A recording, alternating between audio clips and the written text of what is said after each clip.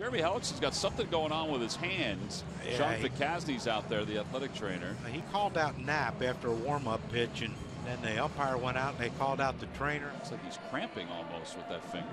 He threw a few warm-up tosses and then it happens. Huh. You ever have that where you bend your finger sometime and it won't straighten out? Yeah.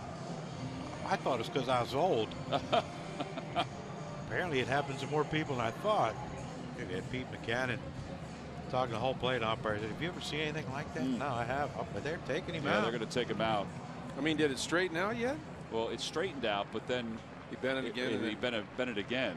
I guess you're always concerned about any kind of ligament or tendon, even in the arm, if there's an issue with that. So he's going to head out, and the Phillies are going to have to go to their bullpen for their long man. 5 innings today for Jeremy Hellickson.